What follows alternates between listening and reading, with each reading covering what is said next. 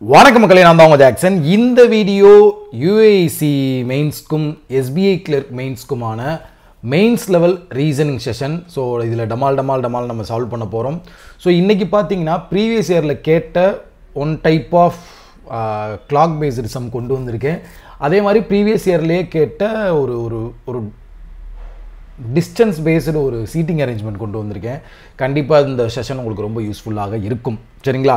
So செஷனுக்குள்ளே போகிறதுக்கு முன்னாடி offer போட்டிருக்கோம்யா. இன்றைக்கி நைட்டோட முடிக்க போகிறோம்.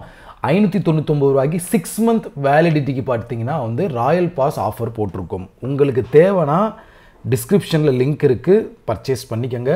ஒருவேளை ஒரு வருஷம் தேவைன்னா 1899க்கு ஆஃபர் போயிட்டுருக்கோம். இப்போ இந்த 26ஆம் தேதி வேறு ஆஃபர் போடும் 1 இயருக்கு. ஸோ 1 இயர் வேணும்னா 26 வரை வெயிட் பண்ணி பர்ச்சேஸ் பண்ணுங்கள். இல்லை சார் எனக்கு 6 மந்த் போகும்னா இப்போயே இந்த ஆஃபரை பர்ச்சேஸ் பண்ணிக்கோங்க. எல்லாருக்குமே குட் மார்னிங். அது மாதிரி UIic கிராக்கர் பேக்கேஜ் போட்டிருக்கோம். So PDF course 10 full test, topic wise bundle PDF course 399க்கு அதுவும் உங்களுக்கு தேவைன்னா பர்ச்சேஸ் பண்ணிக்கோங்க. பிகினர்ஸ்க்கான வீடியோ கோர்ஸ் வேணும்னாலும் பர்ச்சேஸ் பண்ணிக்கலாம். உங்களுக்கான முதல் கேள்வி,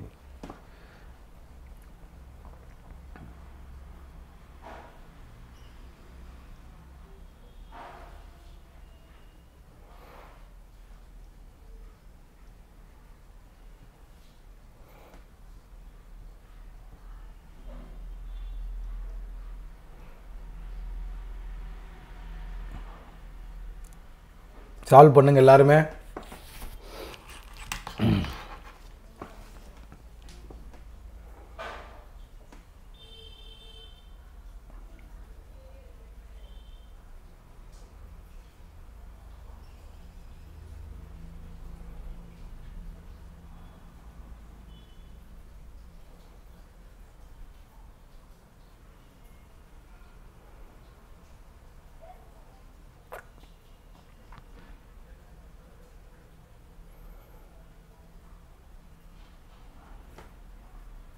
கார்த்திக் ஆன்சர் என்ன போட்டிருக்கீங்க? 8% ஆப்ஷன் ஏன்னு போட்டிருக்கீங்க. ஸோ பார்க்கலாம். ஸோ உங்களுக்கான ஆன்சர் பார்த்தீங்கன்னா என்ன சொல்கிறாங்க? ஆப்ஷன் ஏ தான் சொல்கிறாங்க. சரிங்களா? அலிஷா பார்த்தீங்கன்னா 1 hour 30 minutesல ஆஃபீஸில் இருந்து அவங்க ஹவுஸ்க்கு போவாங்களாம். சரிங்களா? நல்லா கவனிச்சுக்கோங்க. 1 hour 35 minutesல அவங்க ஹவுஸ்லேருந்து ஆஃபீஸ்லேருந்து ஹவுஸ்க்கு போவாங்களாம். ஆனால் அவங்க பார்த்தீங்கன்னா டிராஃபிக்கில் ஒரு 10 நிமிஷம் டிலே பண்ணிடுறாங்க. அப்போ என்ன செய்வாங்க? 1 hour 45 minutesல அவங்க ஆஃபீஸ்லேருந்து வீட்டுக்கு போவாங்க. சரிங்களா? இப்போ அவன் என்ன சொல்கிறான்? Find out she starts to move from her house, she reaches her office at இந்த டைம். அதாவது இந்த டயத்தில் தான் அவங்க போய் ஆஃபீஸை ரீச் பண்ணுவாங்களாம். ஸோ அவங்க ஹவுஸில் இருந்து அப்போ ஆஃபீஸ்க்கு போக எவ்வளோ நேரம்னு பார்த்தீங்கன்னா 1 மணி நேரம் 45 நிமிஷம் ஆயிருக்கும். அப்போ 7:30க்கு அவங்க கிளம்புறாங்க அப்படின்னா 9:15க்கு அவங்க ரீச் ஆகிருப்பாங்க. அவ்வளோதான், சிம்பிள். ஓகேயா? ஸோ அடுத்த கேள்வி,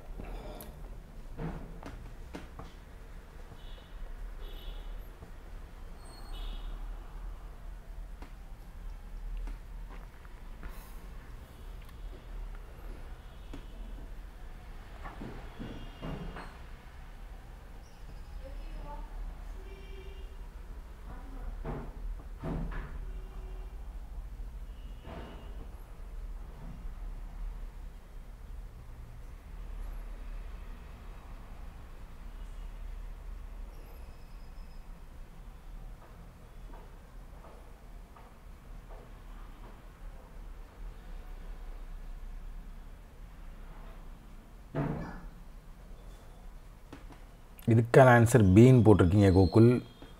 ஸோ பார்ப்போமா?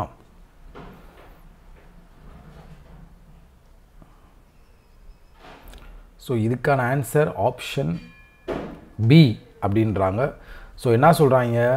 பியோட ஃப்ளைட்டு பார்த்தீங்கன்னா இந்த டைமுக்கு கிளம்புதான், அதாவது 6 மணி. இதை கன்வெர்ட் பண்ணணும் நீங்கள்.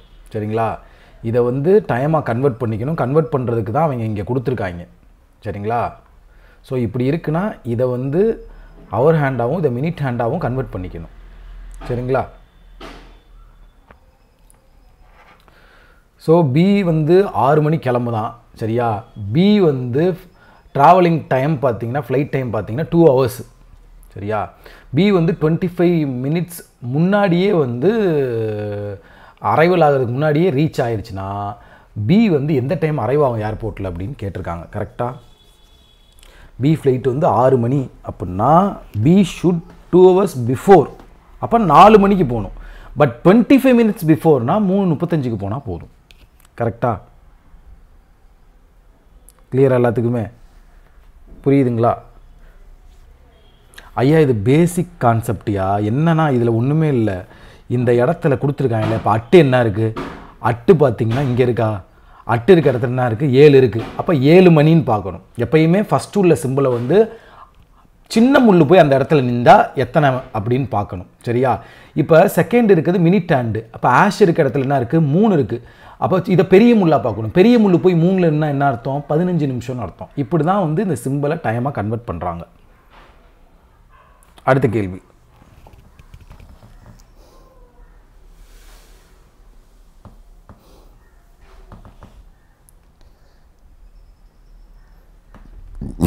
அப்பா சாரி மக்களே.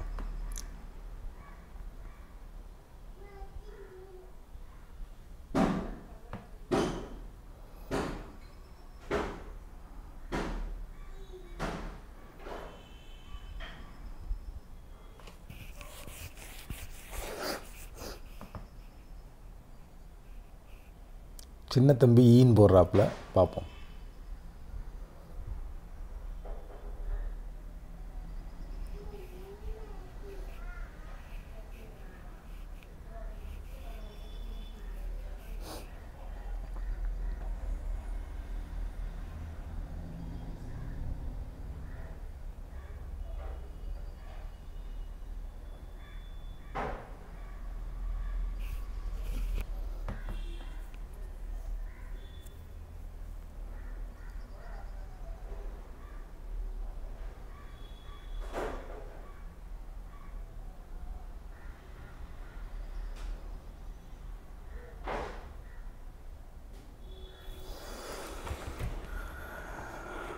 இ அப்படின்னு கார்த்திக்கும் சொல்கிறாரு. ஸோ ஆன்சர் பார்த்தீங்கன்னா வந்து ஆப்ஷன் இ தான்.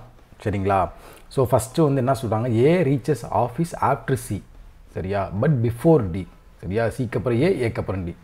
So C reaches office at the time பர்சன்டேஜ்ன்றான். அதாவது 6:30 மணி. சரியா? The time to reach between A and C is at least 1 hour. இப்போ அட்லீஸ்ட் 1 hour இவங்களுக்குள்ளே இருக்குன்னா ஏ வந்து 7:30 இருக்க பாசிபிள். அட்லீஸ்ட் 1 hourன்னு சொன்னால் அட்லீஸ்ட் அப்படின்னா மினிமம் 7:30 ஆயிருக்கணும் ஏ வந்து பார்த்தீங்கன்னா வந்து ரீச் ஆகிறதுக்கு. அடுத்து என்ன சொல்கிறாங்க? D reaches the office $ன்றாங்க. So D வந்து $னா 9:45க்கு ரீச் ஆவாப்பில். சரிங்களா? இப்போ ஏ reaches office at what time அப்படின்னு கேட்குறாங்க. சரிங்களா? ஏ reaches office at what time அப்படின்றாங்க. சரிங்களா? இப்போ பார்த்தீங்கன்னா வந்து 9:45, இது 6:30, இது வந்து மினிமம் 7:30லேருந்து ஸ்டார்ட் ஆகும் டைமிங் அட்லீஸ்ட். சரிங்களா?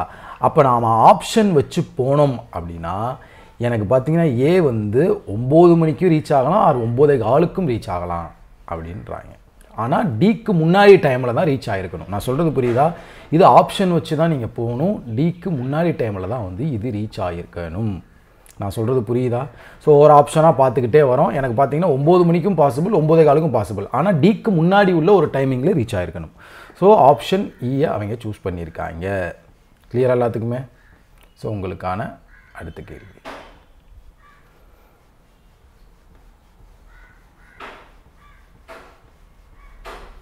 கண்டிப்பாக கார்த்திக் கொண்டு வரேன்.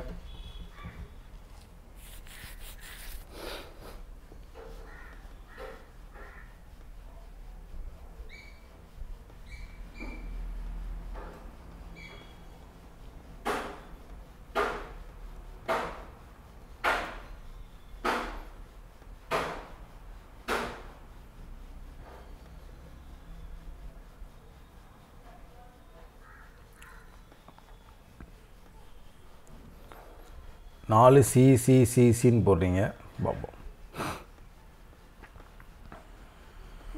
ஸோ 4th கொஸ்டினுக்கான ஆன்சர் பார்த்தீங்கன்னா ஆப்ஷன் சி.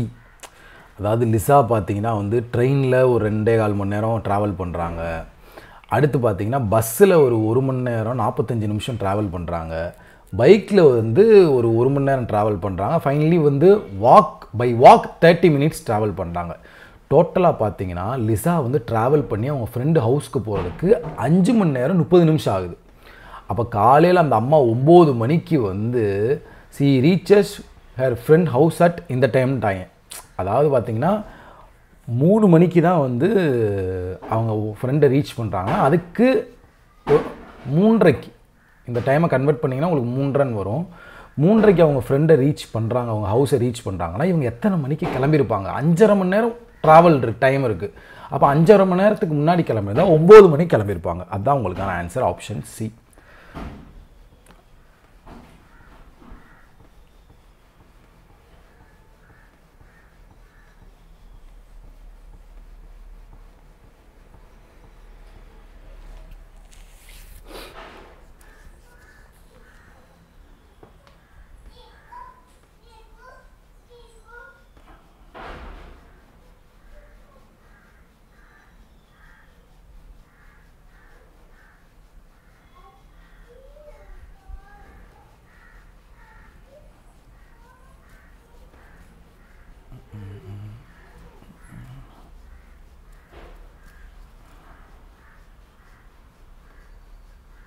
நன் அப்படின்றீங்க. ஸோ உங்களுக்கான ஆன்சர் பார்த்தீங்கன்னா ஆப்ஷன் டி.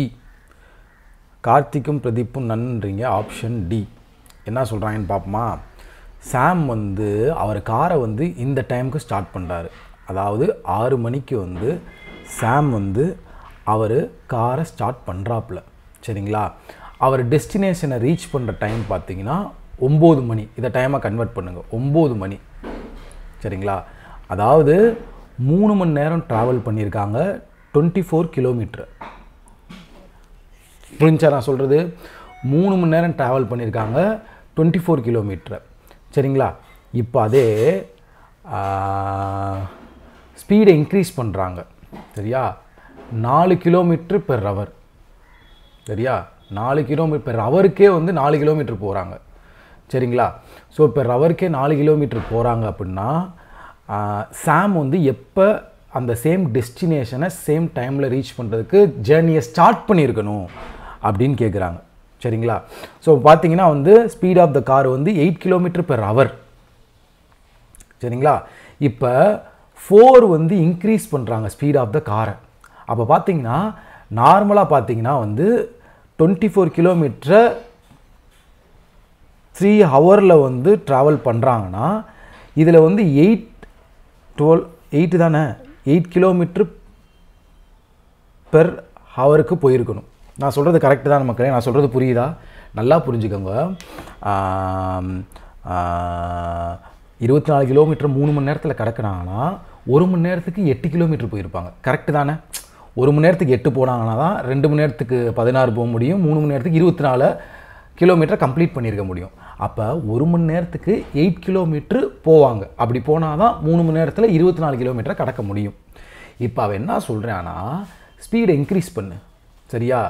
1 மணி நேரத்துக்கு அவங்க 8 போனாங்களா, 12 கிலோமீட்டர் வேகத்தை கடக்க சொல்கிறாங்க, 12 கிலோமீட்டரை கடக்க சொல்கிறாங்க 1 மணி நேரத்துக்கு. அப்படி பண்ணால் எனக்கு இந்த 24 கிலோமீட்டரை 2 ஹவர்ஸில் கடந்துட முடியும், கரெக்டாக? அப்போ சாம் பார்த்தீங்கன்னா வந்து இது 6 மணிக்கு கிளம்புனதை 7 மணிக்கு கிளம்புனா போதும். சிம்பிள் கொஸ்டின் தான் மக்களே, சரிங்களா? சிம்பிள் தான். அவங்க ஆப்டி தான் இங்கே என்னன்னா 24 கிலோமீட்டரை 3 மணி நேரத்தில் கடக்கிறான் அப்படின்னா அவன் வேகம் பெர் ஹவருக்கு அவனோட ஸ்பீடு எப்படி இருக்குது அப்படின்னு பார்த்தீங்கன்னா வந்து 8 கிலோமீட்டர் வேகம், அதாவது 1 மணி நேரத்துக்கு 8 கிலோமீட்டரை கடப்பான். இதே 1 மணி நேரத்துக்கு 12 கிலோமீட்டர் கடந்தானா அவன் 2 மணி நேரத்தில் 24 கிலோமீட்டர் கடந்துருவான்ல. ஸோ அதுதான் இங்கே விஷயமே. அப்போ 2 ஹவர்ஸ் தான் டைம் எடுத்துக்கும் அவன் 12 கிலோமீட்டர் பெர் ஹவரில் போனான். ஸோ நமக்கான ஆன்சர் இங்கே என்ன வரும்? ஆப்ஷன் டி தான் வரும். அவன் 7 மணிக்கு ஸ்டார்ட் பண்ணியிருக்கணும் ஜேர்னியை. புரிஞ்சா? அடுத்து போகலாமா? நீங்கள் வந்து கொஸ்டினை சரியாக படிக்காமல் விட்டுருப்பீங்க, அதனால தான் நிறைய பேர் mistake விட்டுருக்கீங்க. Speed of the car increases by 4, சரியா? ஸோ உங்களுக்கான அடுத்த கேள்வி, இந்த மாதிரி பேட்டர்னும் எக்ஸாம்ஸில் மெயின்ஸ் எக்ஸாம்ஸ் எல்லாம் கேட்டிருக்காங்க. இதையும் நம்ம பார்த்து வச்சுக்குவோம்.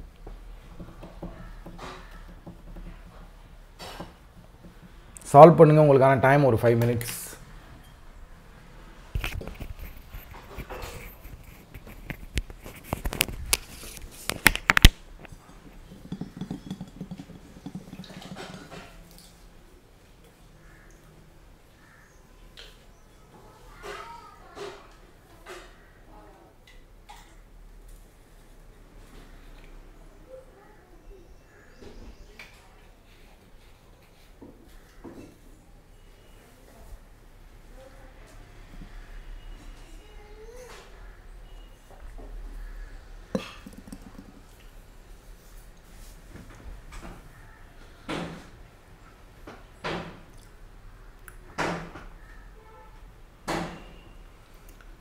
கிளியராக தெரியலையா? தெரியலைன்னா இருங்க, ஜூம் பண்ணி காட்டுறேன். இப்போ கிளியராக இருக்கும். நான் என்ன மறைச்சிக்கிறேன், அப்போ தான் உங்களுக்கு தெரியும்.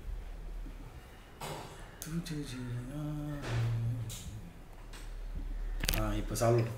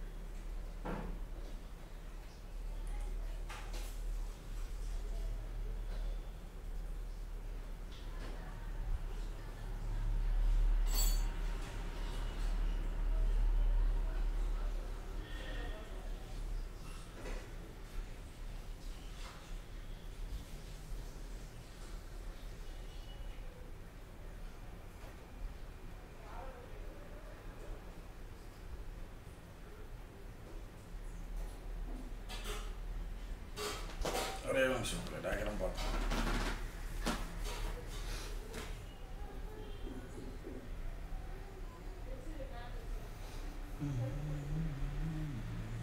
டயக்ராம்னா ட்ரா பண்ணி வச்சுக்கோங்க பக்கத்தில் பேப்பரில். ஏன்னா இது எழுத்து சின்ன சின்னதாக இருக்குது. டயக்ராமை ட்ரா பண்ணி வச்சுக்கோங்க மக்களே.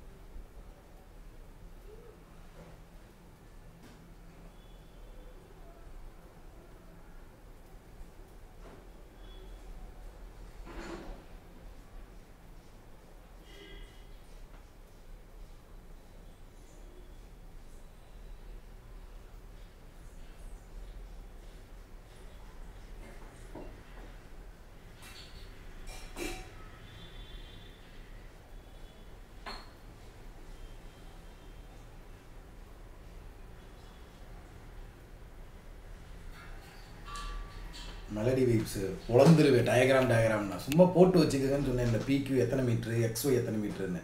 பிக்யூ எக்ஸ்ஒயில் மட்டும்தான் சால்வ் பண்ண போகிறோம் நம்ம. அது சும்மா பார்த்து வச்சுக்கோங்க அவ்வளோ.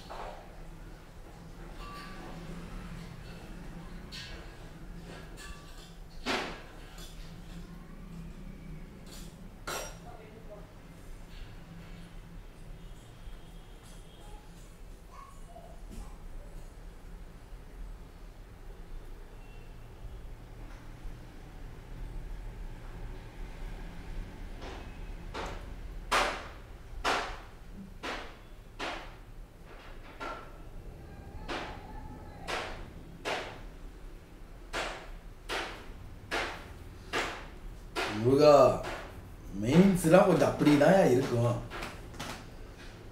இந்த தடவை இதை பார்த்து சால்வ் பண்ணிட்டீங்கன்னா அடுத்த தடவை இன்னும் ஈஸியாக இருக்கும். ஃபஸ்ட் டைம் பார்க்கும்போது தான் கஷ்டமாக இருக்கும். இதே மாதிரி பேட்டர்னில் அடுத்த தடவை பார்த்தீங்கன்னா ஈஸியாக சால்வ் பண்ணிடுவீங்க.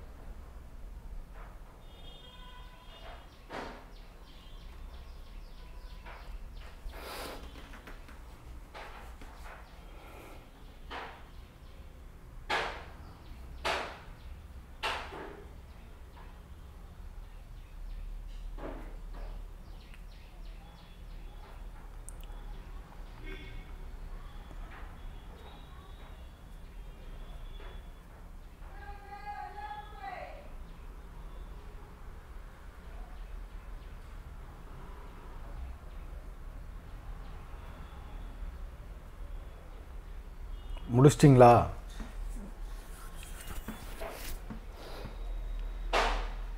ஸோ ரீசனிங்லாம் நம்ம லேர்ன் பண்ண வந்துக்கிட்டே இருக்கும் மக்களே. நம்ம ஈஸியாக படித்து முடிச்சுட்டு ரீசனிங் நமக்கு தெரியும் அசால்ட்டாக இருந்துடக்கூடாது எப்பயும்.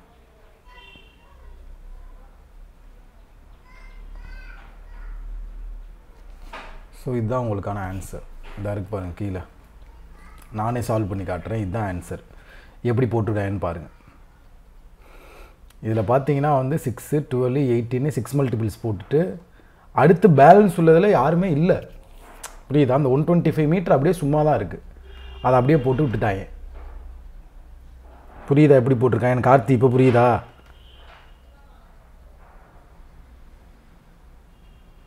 இப்போ வருதா?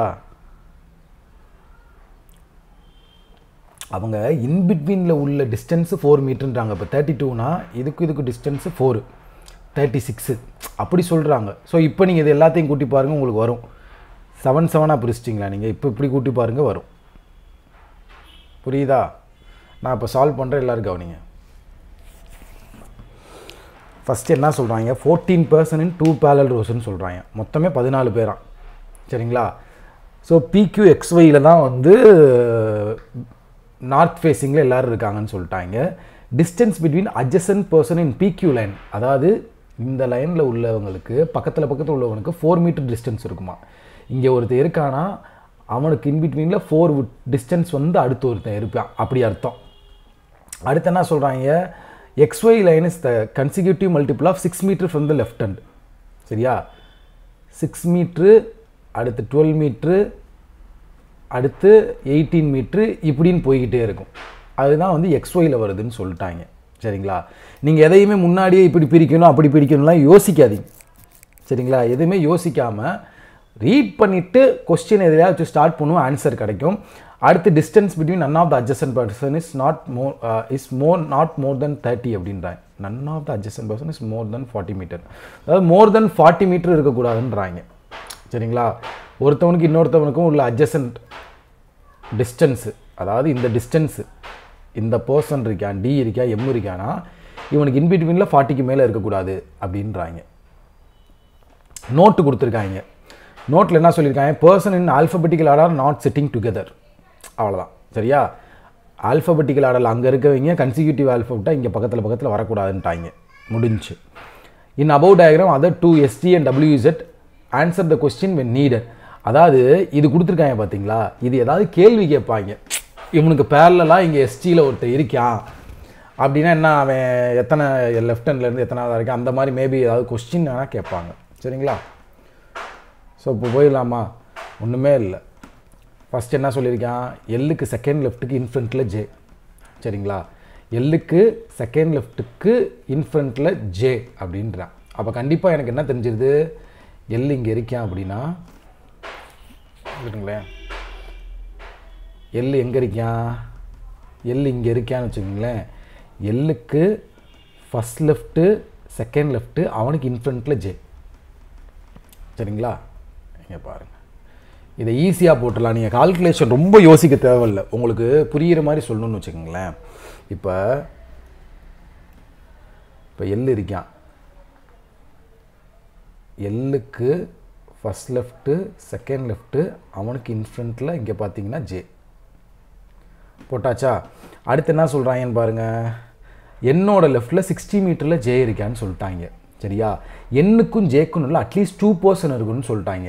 அப்போ நீங்கள் என்னென்ன பாசிபிளாக யோசிப்பீங்க, 4, 8, 12, 16, அப்புறம் வந்து பார்த்தீங்கன்னா வந்து 20, இது எல்லாத்தையும் கூட்டினா 60 வரும். பட் இந்த பாசிபிலிட்டி நீங்கள் யோசிப்பீங்க. சரியா? அடுத்து என்ன யோசிப்பீங்க,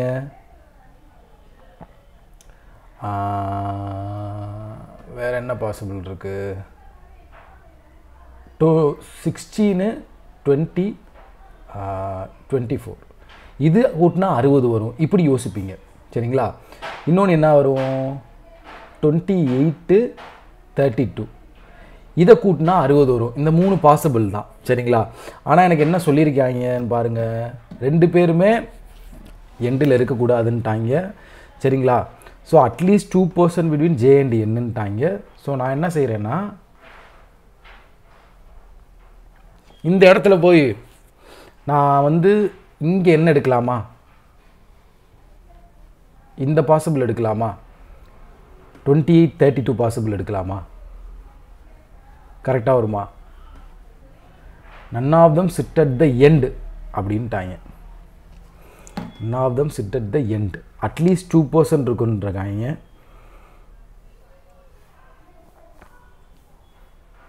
டுவெண்ட்டி 32 எடுத்தோம்னா, இப்போ நல்லா கவனிங்களேன், இப்போ ஜே இங்கே எடுக்கிறேன், ஒன்று விட்டு இங்கே என்ன எடுக்கிறேன்னா, எனக்கு அட்லீஸ்ட் 2% சொல்லியிருக்கான். அப்போ இந்த பாசிபிள் எடுக்கக்கூடாது. கரெக்டு தானே நான் சொல்கிறது? 28, 32 பாசிபிளை வந்து எடுக்க முடியாது. நான் சொல்கிறது புரியுதா? 28, 32 பாசிபிளையே எடுக்க முடியாதுன்னா, இப்போ நான் ஜே இங்கே எடுக்கிறேன் அப்படின்னா, இங்கே 28 போடுறேன், இங்கே 32 போடுறேன், இந்த இடத்துல இப்போ என்ன வந்துடும். சரியா? அப்போ பார்த்தீங்கன்னா இதை எடுக்க முடியாது. இதை எடுத்தால் எனக்கு அட்லீஸ்ட் 2%ன்றது வராது. ஸோ நான் கண்டிப்பாக இப்போ இந்த பாசிபிலிட்டி தான் எடுப்பேன். 6, 12, இங்கே 18, இந்த இடத்துல தான் என்ன எடுப்பேன்.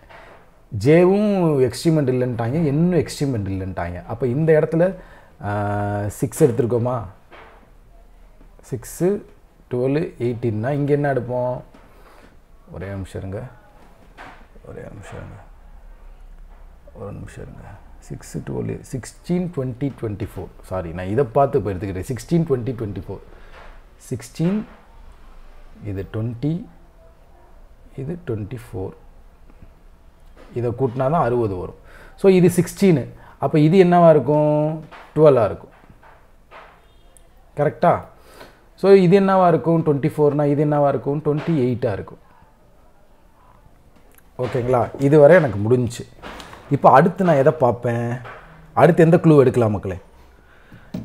இது ஃபில் பண்ணியிருக்கேன். அடுத்து நான் எந்த க்ளூ எடுக்கலாம், அடுத்து எந்த க்ளூ எடுத்து ஃபில் பண்ணலாம் சொல்லுங்கள்?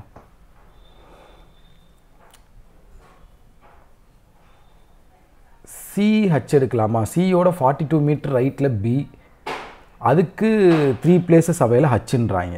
சரிங்களா, எனக்கு பார்த்தீங்கன்னா வந்து இங்கே வர மல்டிப்புளில் 40 தாண்டக்கூடாது. பட் அவங்களுக்குள்ள இன்பிட்வீன் டிஸ்டன்ஸும் வந்து எனக்கு வந்து 42 வரணும்னா 18 24 எடுக்கலாம். 6 மல்டிப்புளில் நல்லா புரிஞ்சுக்கோங்க, 6 மல்டிப்புளில் நான் வந்து 18 24 எடுத்தால் எனக்கு பார்த்தீங்கன்னா 42 வரும். கரெக்டாக கரெக்டாக இங்கே உள்ளதில் எதை எடுத்தாலுமே மேலே உள்ளதில் எதை கம்பைன் பண்ணிங்கனாலுமே 42 வந்து 4ஓட மல்டிபிள் கிடையாது. கரெக்டாக? ஸோ அதனால் நீங்கள் மேலே போகாமல் கீழே வந்து நீங்கள் சியை ஃபில் பண்ணலாம். புரியுதா நான் சொல்கிறது?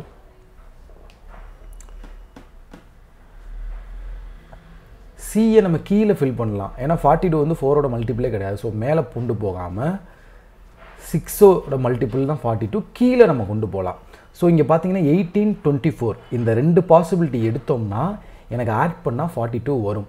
ஸோ நான் என்ன செய்கிறேன், இப்போ இங்கே சி போடுறேன்னு வச்சுக்கோங்களேன்.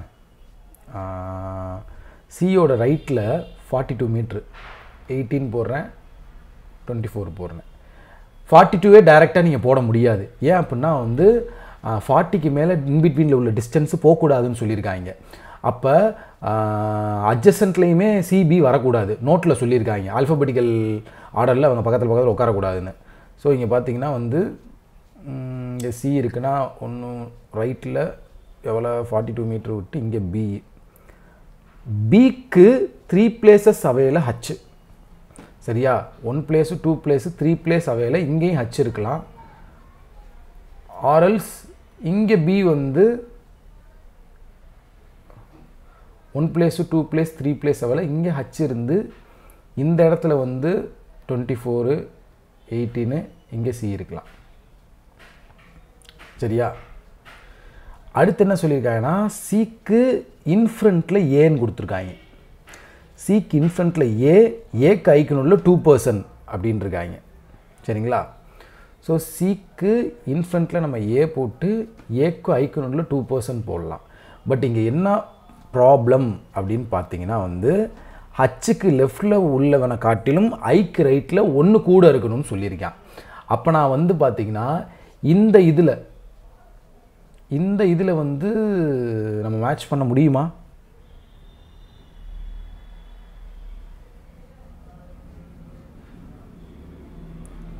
இதை நம்ம மேட்ச் பண்ண முடியுமா?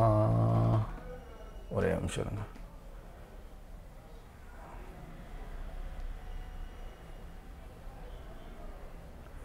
ஒரே நிமிஷம் மக்களே, ஒரே நிமிஷம்.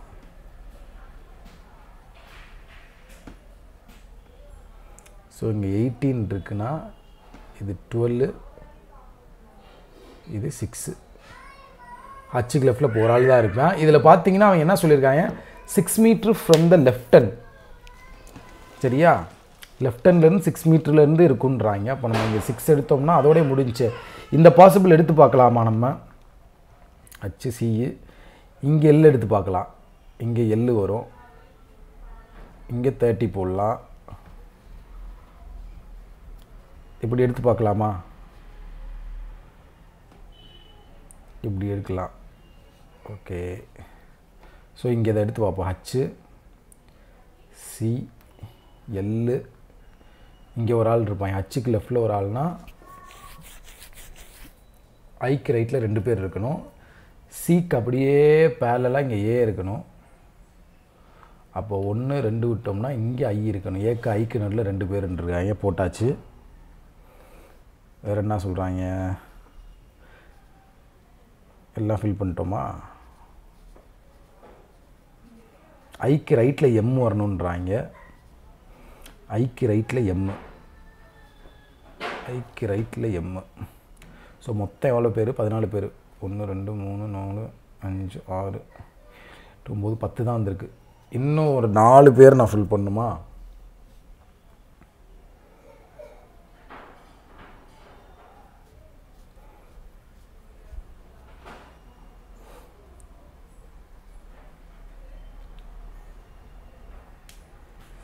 அந்த பாசிபிள் எடுக்கலாம் கார்த்திக். ஹச்சுக்கு லெஃப்டில் ஆள் வரணும்னு அவசியம் இல்லை. ஐக்கு ரைட்டில் ஒரு ஆள் எடுக்கலாம்.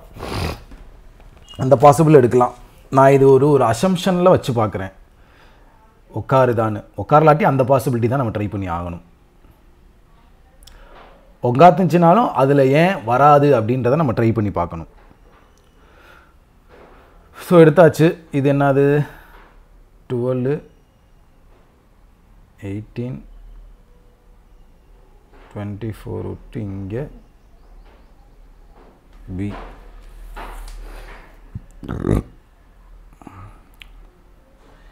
ஐக்கு ரைட்டில் எம். வேறு என்ன இருக்குது? எல்லாம் ஃபில் பண்ணிட்டேனா? ஜியோட செகண்ட் லெஃப்டில் ஹச்சு. ஜியோட செகண்ட் லெஃப்டில் ஹச்சு அப்படின்றாங்க. அதாவது ஜியோட செகண்ட் லெஃப்டில் உட்காந்துருக்கவனுக்கு பின்னாடி ஹச்சுன்றாங்க. கரெக்டாக அப்படி தானே சொல்கிறாங்க.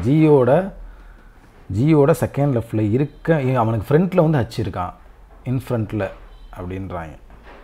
ஸோ ஜி இங்கே வருவானப்போ ஹச்சுக்கு இன்ஃப்ரண்ட்டில் உள்ளவனுக்கு ஜி வந்து செகண்ட் லெஃப்ட், ஜியோட செகண்ட் லெஃப்ட் அவன். அப்படி தானே? கரெக்டாக?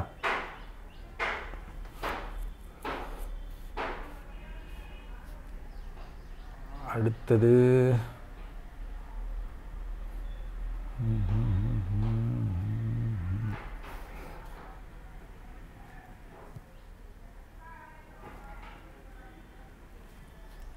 வேறு என்ன? உட்கார வச்சாச்சு. ஈக்கும் ஜிக்கும் நடுவில் உள்ளவன் தான் எல்லுக்கும் கேக்கும் நடுவில் இருக்கணுன்றாங்க. ஸோ ஜி இங்கே இருக்குது. ஈயை நம்ம எங்கே எடுக்கலாம்? இப்போ இங்கே 32 வரான்னு வச்சுக்கோங்களேன். இவன் 32 வரானா எனக்கு பார்த்தீங்கன்னா வந்து அடுத்து என்ன போகலாம்? 36 போகலாம். அடுத்து 40 வரை போடலாம். இங்கிட்டு போட்டுக்கிறேன் மக்களுக்கு. கீழே கேப் விட்டு 40 வரை போட்டுக்கலாம். 36 40 வரை போட்டுக்கலாம். 40 டிஸ்டன்ஸு தாண்டக்கூடாதுன்ட்டாங்க இன்பிட்வீனில். சரிங்களா? ஸோ இப்போ பார்த்தீங்கன்னா ஐக்கு பக்கத்தில் வந்து எனக்கு கேயும் வரக்கூடாது, ஈயும் வரக்கூடாது. அப்படின்னா வந்து ஈ எங்கே வரலாம்? ஐக்கு ரைட்டில் ஆனால் எம் வரலான்னு சொல்லியிருக்காங்க. ஐக்கு ரைட்டில் எம் வரலான்னு சொல்லியிருக்காங்க. ஒரே நிமிஷம் மக்களே, என்ன சொதப்பிடுறதுன்னு பார்ப்போம். கேஇஐ கிட்ட வரக்கூடாது. டி வந்து neither chit adjacent to F நார் chit at the end. D வந்து எஃப்கிட்டையும் வரக்கூடாது, எண்டுலேயும் வரக்கூடாதான். எங்கே வரலாம் டி?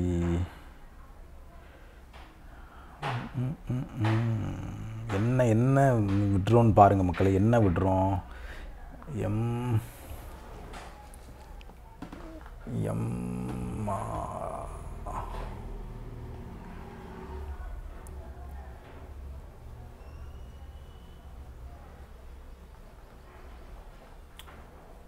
இங்கே கூட ஈ வரலாம்ல. இந்த இடம் கூட ஈ வரலாம். இந்த இடம் கூட ஈ வரலாம். ஹச்சுக்கிட்டே ஈ போடலாம்ல. மேலே தான் ஈ ஒன்றும் அவசியம் இல்லை. ஹச்சுக்கிட்டே ஈ போடலாம். பட் இங்கே என்ன சொல்லியிருக்காங்கன்னா number of person between E and G is same as L and K அப்படின்னு இருக்காங்க. அப்போ இதை வச்சு நம்ம என்ன புரிஞ்சுக்கலாம் அப்படின்னா ஈ கண்டிப்பாக மேலே தான் இருக்க முடியும். நான் சொல்கிறது புரியுதா? இ அண்ட் ஜிக்கு நடுவில் எத்தனை பேர் இருக்காங்களோ அவங்க தான் எல்லுக்கும் கேக்கும் நடுவில் இருக்காங்கன்னு சொல்கிறாங்க. இதை வச்சு நம்ம வந்து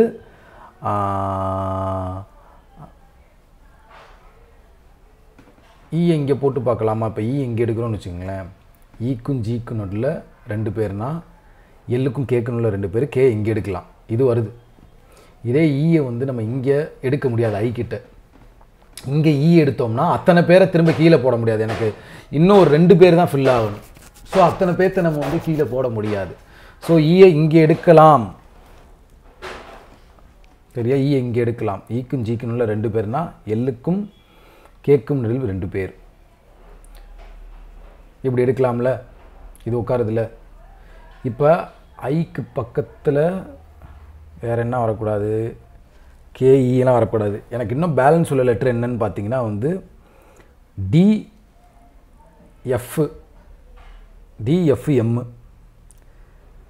டிஎஃப்எம் தான் வந்து எனக்கு பேலன்ஸ் இருக்குது. So D neither chit adjacent to F nor at the end. D வந்து எண்டில் வரக்கூடாதுன்றாங்க. கண்டிப்பாக இப்போ டி இங்கே வராது. சரியா? ஐயோட ரைட்டில் எம் வரணுன்றேன். ஐ கிட்டையும் கேஇ வரக்கூடாது. எப்படி உட்கார வச்சாங்க? ஒரே நிமிஷம் மக்களே, இதில் எப்படி உட்கார வச்சுருக்காங்க? டிஎம் இங்கே உட்கார வச்சுருக்காங்க. இது ஓகே தான். இந்த எஃப்டிஎம்மை உட்கார வைக்கிறதுக்கு என்ன க்ளூ இருக்கிறது நமக்கு? இது கூட ஐயோட ரைட்டில் M வரணுன்ட்டாங்க.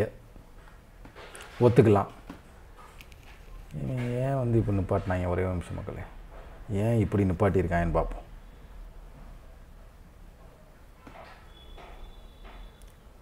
D neither chit at the adjacent to F. அப்போ டிஎஃப் சேர்ந்து வரக்கூடாதுன்னா எனக்கு எஃப் மேலேயே வர முடியாது. கரெக்டாக எனக்கு டி வந்து இங்கே போடணும் அப்படின்னா எஃப்பை நான் மேலேயே போட முடியாது. ஸோ அதனால மேபி எஃப்பை கீழே போட்டிருக்காங்க. இந்த இடத்துல எஃப்பை போட்டிருக்காங்க. ஒரு கிளாரிட்டியான ஒரு ஸ்டேட்மெண்ட்டே இல்லை இதில். இல்லை நான் எதுவும் மிஸ் பண்ணுறேன். நான் ஒரே நிமிஷம். ஹச் சி எல்லாம் ஃபில் பண்ணியாச்சு. என்ன ஓகே. ஹச் ஐ ஓகே. ஹச்சுக்கு லெஃப்டில் ஒரு ஆள்னா ஐக்கு ரைட்டில் 2 பேர். கரெக்டாக? இங்கே 3வது ஆள் நமக்கு தேவையில்லை. கரெக்டாக மக்களே? ஏன்னா வந்து ஹச்சுக்கு லெஃப்டில் இருக்க வேணும்னா ஐக்கு ரைட்டில் இருக்கணும்னு இருக்கு. ஒன்று கூட இருக்கணும்னு இருக்கு. ஹச்சுக்கு லெஃப்டில் ஒரே ஒரு பர்சன்னா சரிங்களா, ஐக்கு ரைட்டில் 2 பர்சன் கண்டிப்பாக இருக்கணும். இப்போ எனக்கு இருக்கிறது யார்? எஃப்டிஎம். அப்போ ஐக்கு ரைட்டில் ஒரு ஆள் வரணும்னா கண்டிப்பாக எம் இந்த 2 இடத்துல தான் வந்தாகணும். டி வந்து எண்டுலேயும் வரக்கூடாதுன்ட்டாங்க. சரியா? அப்போ இங்கேயும் டி போட முடியாது, இங்கேயும் டி போட முடியாதுன்னா நம்ம இங்கே தான் டி போட்டு ஆகணும். சரியா? அப்போ இந்த இடத்துல எம் போட்டுடலாம். ஸோ பேலன்ஸ் உள்ள லெட்டர் எஃப் வந்து நம்ம என்ன செஞ்சிடலாம்னா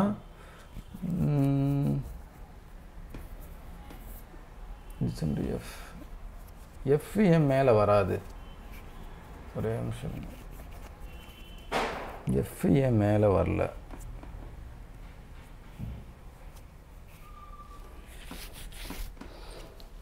இங்கே எஃப் போட்டிருக்கலாம், பட் கீழே எஃப்பை தட்டி விட்டாங்க. மொத்தம் 14 பேர் வராங்களா? 1 2 3 4 கரெக்டாக தான் மக்களே இருக்குது. எஃப் கீழே போட்டால் 14 தான் இருக்குது. இங்கே 40 மீட்டரோடு அப்படியே விட்டுட்டாங்க. இங்கே 125 மீட்டரோடு அப்படியே விட்டுட்டாங்க. இங்கே பார்த்தீங்கன்னா தெரியும், எம் ஃபில் பண்ண உடனே இந்த டிஸ்டன்ஸு 40 மீட்டர் அப்படியே விட்டுறாங்க. அப்போ தான் 208 வருது. இங்கே எஃப்க்கு அப்புறம் 125 மீட்டர் விட்டுறாங்க. அதனால தான் 215 மீட்டர் வருது.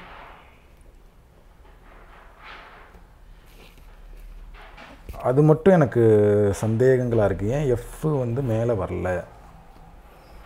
எஃப் ஏன் கீழே போட்டிருக்காங்க? எனக்கு என்ன மோர் தென் 40 தான் இருக்கக்கூடாது.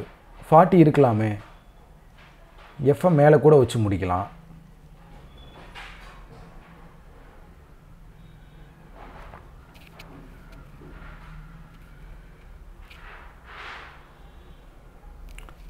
எஃப் எண்டு வராது. ஓகே, அவன் எஃப் எண்டு வராதுன்னு எங்கே சொல்லியிருக்கான்னு எனக்கு தெரியல. D neither adjacent to F நார் சிட் அட் த எண்டுன்னா அது டியை தான் மக்களை குறிக்குது.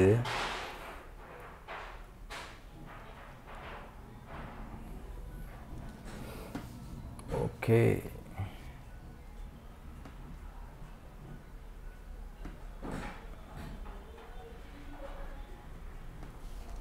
ஓகே, ஏதோ எல்லாம் பண்ணியிருக்காங்க. நான் எதுவும் மிஸ்டேக் பண்ணுறேன்னா அவங்க மிஸ்டேக்கா என்னன்னு தெரில. எஃப் இங்கே தான் வருது. டிஎம்மோடு அங்கே முடிச்சிட்டாங்க. போட்டால் பேலன்ஸு 125 மீட்டர் இருக்குது.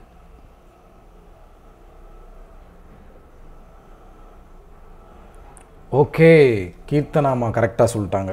நான் அதையே நோட் பண்ணல. நமக்கு பார்த்தீங்கன்னா அவங்க சொல்லியிருக்காங்கல்ல, ஹச்சுக்கு லெஃப்டில் ஒரு ஆள் இருக்காங்கன்னா ஐக்கு ரைட்டில் 2 ஆள் தான் இருக்கணும். அப்போ நம்ம எஃப்ஐ இங்கே யோசிக்கவே கூடாது. 3 ஆள் ஆகி போயிடும். அப்போ எஃப்ஐ கீழே போடுறது தான் கரெக்டு. சூப்பர்மா சூப்பர்மா சூப்பர்மா சூப்பர் சூப்பர் கீர்த்தனாமா சூப்பர்மா. சரியா? ஐக்கு ரைட்டில் ஹச்சுக்கு லெஃப்டில் எத்தனை பேர் இருக்காங்களோ அதோட ஒன்று கூட ஐக்கு ரைட்டில் இருக்கணும். இப்போ ஹச்சுக்கு லெஃப்டில் எனக்கு ஒரே ஒரு ஆள் தான். அப்போ ஐக்கு ரைட்டில் பார்த்தீங்கன்னா எனக்கு 2 பேர் தான் இருக்கணும். ஸோ எஃப் வந்து பி பக்கத்தில் போட்டாச்சு. ஸோ அவ்வளோதான் சம் டேலி ஆகிவிட்டது. ஸோ திரும்பியும் சொல்கிறேன், உங்களுக்கு நம்மளோட ராயல் பாஸ் தேவைன்னா 6 மந்த்துக்கு 599க்கு ஆஃபர் போட்டிருக்கோம். 6 மந்த் வேலிடிட்டிக்கு பர்ச்சேஸ் பண்ணுங்கள். பர்ச்சேஸ் பண்ணுற லிங்க் டிஸ்கிரிப்ஷனில் இருக்குது, பர்ச்சேஸ் பண்ணிக்கோங்க. உங்களுக்கு விடைபெறுவது உங்கள் ஜாக்சன். டின் டின் டின்.